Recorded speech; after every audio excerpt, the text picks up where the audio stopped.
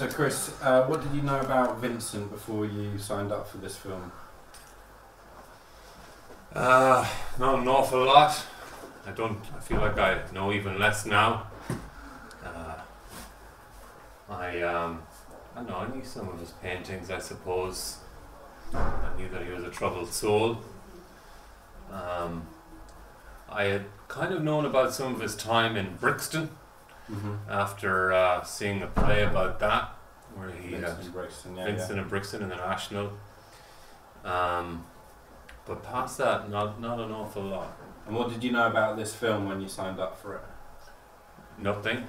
I watched a little bit of footage that you've been doing, and I felt like I hadn't seen anything like it before, so I found that kind of enticing.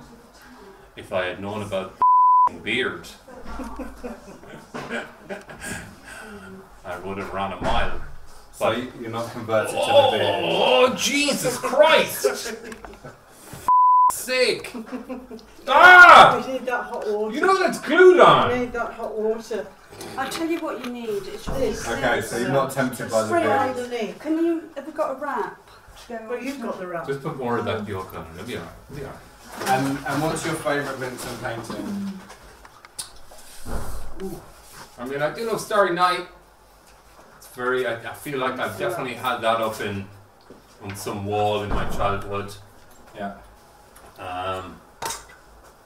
And I guess my new favourite is probably, where is it? Try using them. Postman Rouleau. Postman Rouleau. This one here? One of the many. He almost looks like he's one of those old-time cricket players. Yeah, absolutely. W.G. Grace. Easy, girls. Well, this is a new kind of interview. It's like torture system. Yes, no, I'm really delighted it's happening. And so, final question for you.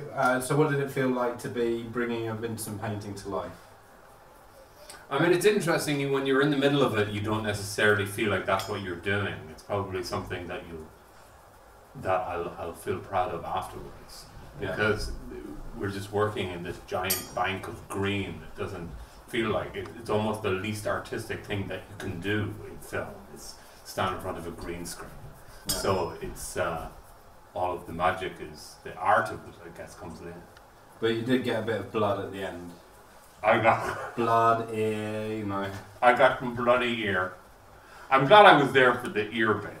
Yeah. Because I think that's probably 90% of what people think about when they think about Van Gogh. Exactly. You're like at the ear scene and at the very end. So a small part, which you managed to do in 8 hours. Yeah. So it was great though. It's kind of nice to be involved in things that are just a bit different to everything else.